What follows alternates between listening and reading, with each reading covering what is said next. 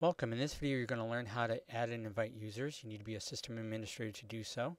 And you begin by first clicking on the invite button under the user area, which will bring you to a new page where you can add a user. In this case,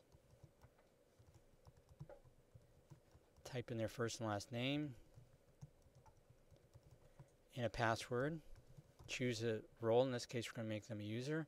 Click on create an account. And we'll see them listed here below. You click on the double blue arrows. You refresh the page. And their account's done. To invite a user by email, it's a very similar process.